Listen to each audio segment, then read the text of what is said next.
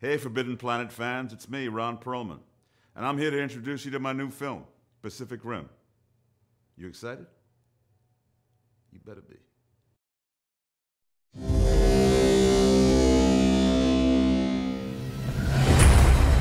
Today, at the edge of our hope,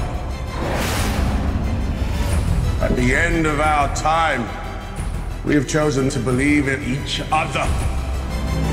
Today we face the monsters that are at our door. Today we are canceling the apocalypse.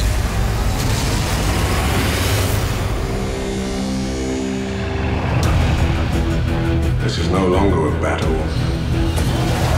It's a slow, painful surrender. And we can't surrender. These creatures coming out of the ocean, whose intent is to ruin the human race. I am aware those are my rangers that die every time a Jaeger falls.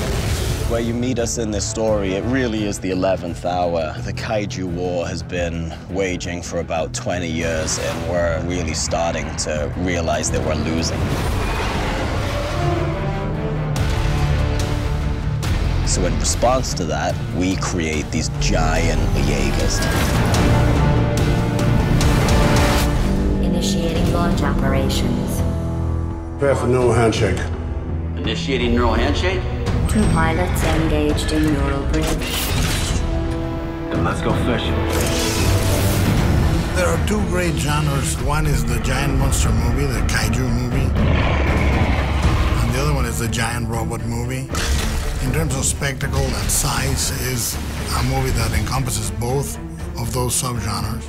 It's going to feel like a very gritty, real exploration of what it would be like if we found ourselves under attack. Where would you rather die?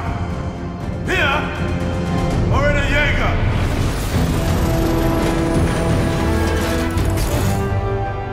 I wanted this movie to not be about a country saving the world.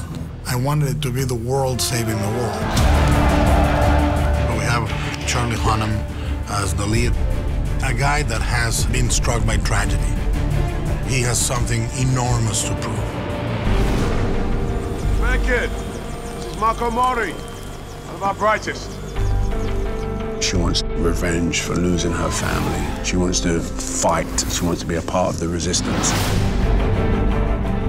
Idris Elba, and he is the moral center of the movie. The last man standing. My guy's a little more rock and roll and resents the nerdy scientist stereotype. If you want to stop them, you have to understand them. You have a real story with interesting characters that you're going to follow. It's punctuated once in a while with these giant, spectacular set pieces of robots fighting monsters. I tried to make it a movie that resurrected a spirit that I don't think exists in movies these days. The sense of not of a war movie, but an adventure movie. It's going to be unlike anything you've ever seen before.